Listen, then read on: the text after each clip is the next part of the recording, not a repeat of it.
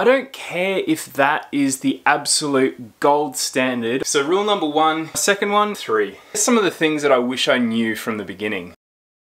We've got a bit of a problem with damp kind of coming through the concrete. So every time we want to have a session, we've got to set the pads up, and every time you've finished, you unpack them. We've been meaning to actually do some proper waterproofing, but it's been so wet this summer that we've not really had the chance. I don't even think that there's been 2 days in a row where it hasn't rained. So yeah, all that rain has meant that basically we've spent more time under the house training than getting outdoors and enjoying the summer sunshine. As much as I like to complain about the heat, it's so nice to just feel the sun.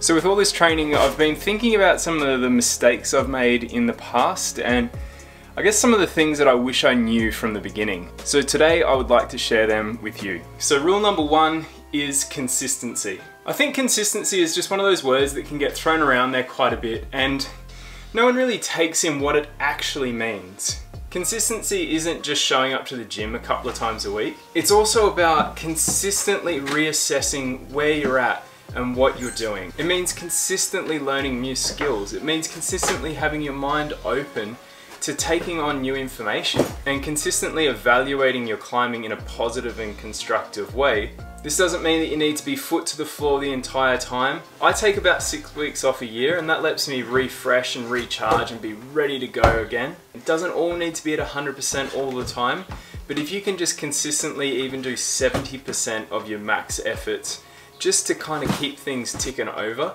it means that when you come back, you're fully psyched, Connies are on. It's not that hard to drag the old tractor out of the shed. Everything's there ready to go. It's all oiled up, full of fuel, and away we go.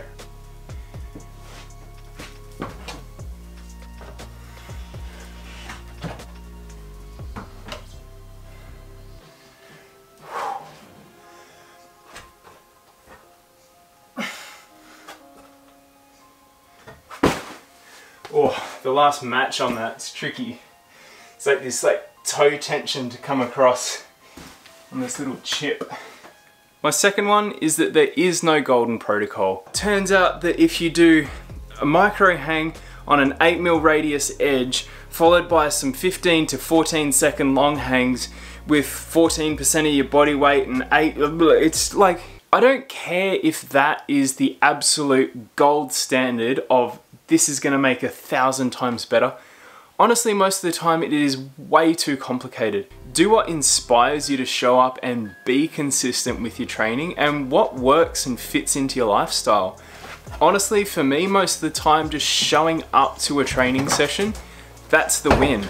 I don't want any more battles of fluctuating 0.5 of a kilogram in between each left or right arm hang. It's too much. I get dejected after about 2 to 3 sessions because it's all too complicated.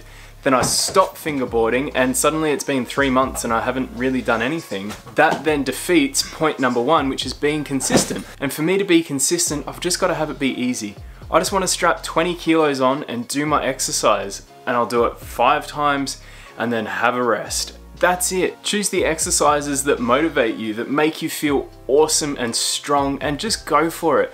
Most of the time, if you're having fun, everything's gonna be okay.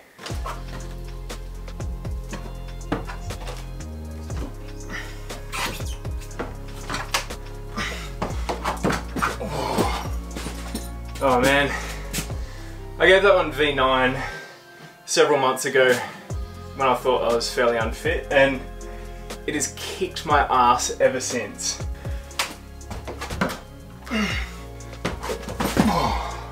It's probably much closer to the double digits.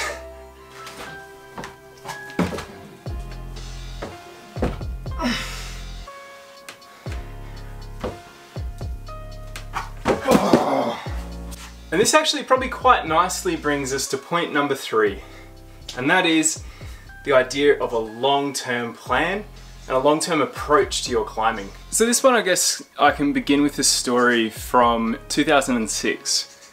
I was 14 years old and climbing had just been announced that it was maybe going to be considered for the Olympics in Tokyo 2020. I've been climbing for 2 years at this point and was completely in love with it. And after watching the year 2000 Sydney Olympic Games opening ceremony, all I wanted to do was be an Olympian. I said this to Dad, and he said, well, if you want to go, your training starts now, not 12 months out. Now, I didn't really understand the full gravity of that concept at that time, but I do now, and I think it is probably one of the most important things when it comes to your climbing and the approach that you take.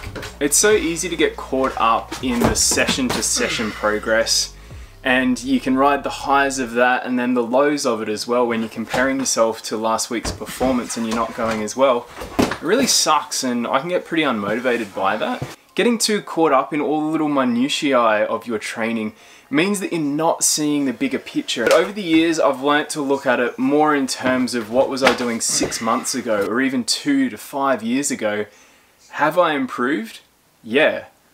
Awesome, I'm on the right track. All the climbing that you've done up to this point has made you the climber that you are now. And all the climbing that you do over the next few years is hopefully going to make you into the climber that you want to be in 5 years' time. So if you take that big picture look at your climbing and your progress in your climbing, it's really easy to just keep the bump stops up, and it's okay if you move side to side because you know that you're going in the right direction. In 2006, I had no idea what you were meant to do to make it to be an Olympic athlete, let alone in climbing. Climbing wasn't even there. There wasn't an institute of sport. There still isn't an institute of sport. But all I did over those years was do my best to become the best climber that I could possibly be. Yeah, sure, there was some time that I wasted, and I definitely wish I'd discovered training sooner, but all of it led up to me staying motivated as a climber, staying psyched, getting out there, giving it my all every single time, and I got to realize that dream of becoming an Olympian, and it was so special. And I guess if I can leave you with one more thing, it is to reach for those big dreams, because honestly, I still feel like that little 14-year-old kid in the suburbs in Brizzy. I don't feel like anything special. So if I can reach my dreams, I really truly believe that you can too. Just go for it, fill your heart with love and happiness, and enjoy the ride.